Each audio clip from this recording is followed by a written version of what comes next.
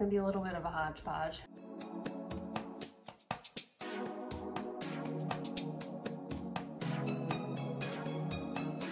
Welcome back. I'm the Intense MD, a double board certified intensivist, here to give you an inside look into the intensive care unit. Today is a continuation of the life support segment of the ICU Basics series.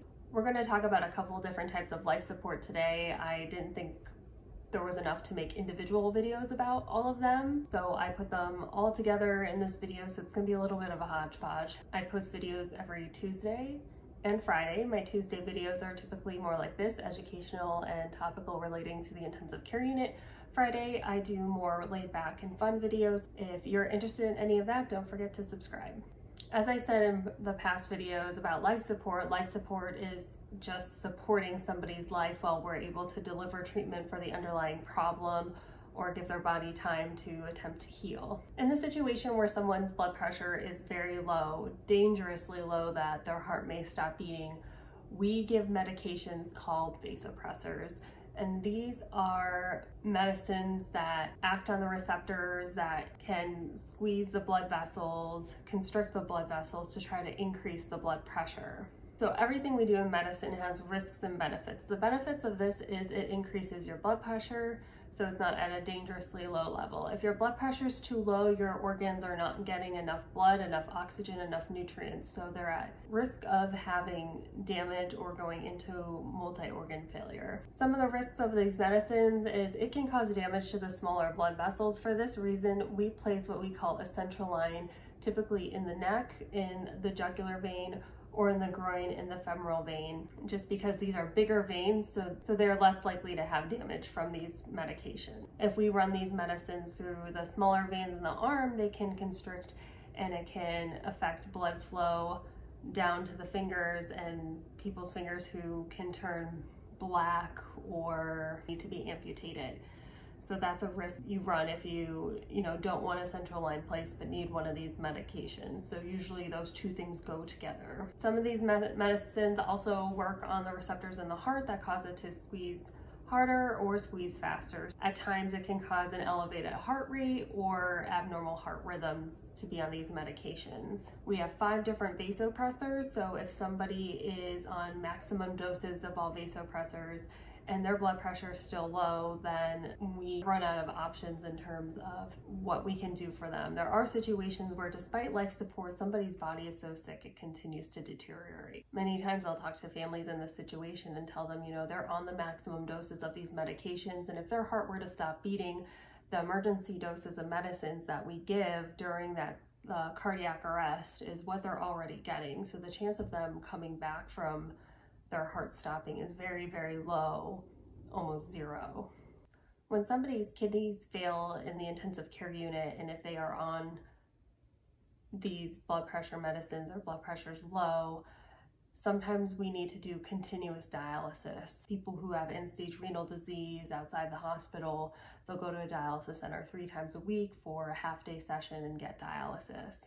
Somebody in the intensive care unit, if their blood pressure is low, they're not able to tolerate dialysis only for 3 to 4 hours because the machine pulls their blood out fast and tries to clear the blood quickly. And that can cause a lot of fluctuation in blood pressure, and it could cause the blood pressure to drop. So in those situations, if somebody has low blood pressure and kidney failure, either new or old, we'll consider putting them on what we call continuous dialysis. And this is, 24/7 dialysis. And again, we place a central line for this. It's a bigger one because it needs to be able to have good flows coming in and out, but it's the same exact procedure as the central line. It's either placed in the neck or the groin. There are times that I've seen people's kidneys completely recover so they no longer need dialysis after their hospital stay. But when the kidneys fail, there's always a risk that the damage is permanent, so people may be lifelong dialysis dependent. If the heart's having issues, there's also the option to have certain cardiac devices if a patient qualifies for them. There's a lot of inclusion and exclusion criteria, and it's at the discretion of the cardiologist whether or not the patient is a good candidate for these. There is something called an intra-aortic balloon pump. It is a balloon that goes into the aorta, which is the big blood vessel that leads from the heart and delivers blood throughout the rest of the body. This has a balloon that inflates and deflates and helps push the blood throughout the body in conjunction with the heart. There are also devices called left ventricular assist devices. There's also right ventricular assist devices that are a little less common, but if somebody's left ventricle fails, and that is the chamber of the heart that pushes the blood out to the aorta to the rest of the body.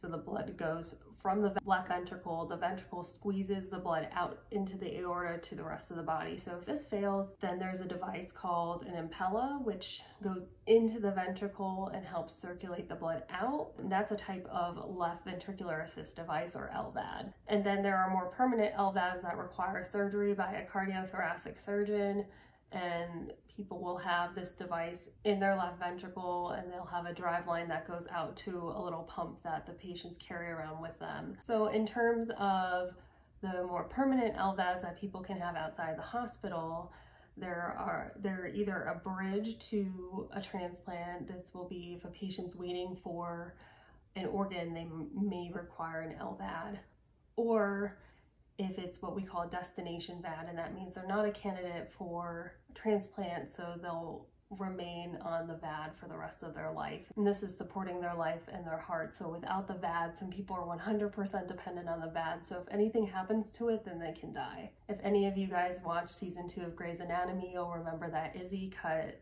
Denny, I think his name was, cut his drive line for his VAD.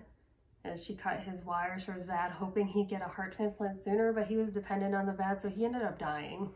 So don't mess around with someone's LVAD. Another type of life support device that we'll consider in the ICU is ECMO, and I'm gonna go more in depth about that in my next video. A lot of people have had questions about ECMO since they've seen recently in the news COVID patients have been requiring ECMO. So I'm gonna make a dedicated video just to do a deeper dive into this device, because it is complex and the inclusion-exclusion criteria for it are rather strict. So I hope you enjoyed this brief video about different types of life support. If you have any questions, let me know. If you have any topics you'd like me to discuss, please leave them below.